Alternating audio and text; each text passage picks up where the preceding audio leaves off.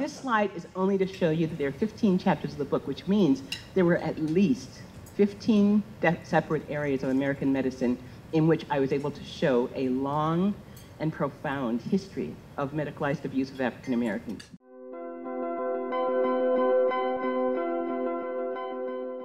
A lot of this history has been hidden from us.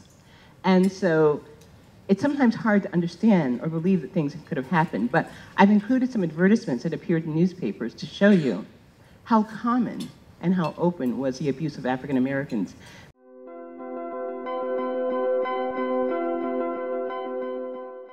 So one big part of our medical mythology that we have to do away with is our medical heroes. Who do we decide our medical heroes are? Even today, these are people who are praised as being these great benefactors of medicine.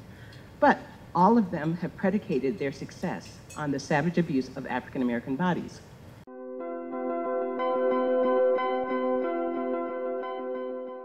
So science is considered something that is above reproach. People will say, you can't argue with that, it's science. Science is pure. Science doesn't have any emotion attached to it, doesn't have any opinion attached to it. It's a fact. These facts constitute science. Unfortunately, that's not true. The way it's practiced is it's practiced by human beings. Human beings who have flaws and limitations and make mistakes, and who embrace mythology. During the time races were first characterized, you had groups of prominent scientists telling us who African Americans were, who First Nations people were, who Asians were. But was it really scientific? No.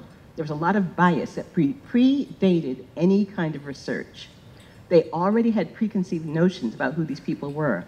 They merely used science to justify these preconceived notions. And we're talking about taking a bias and opinion and then clothing it with science.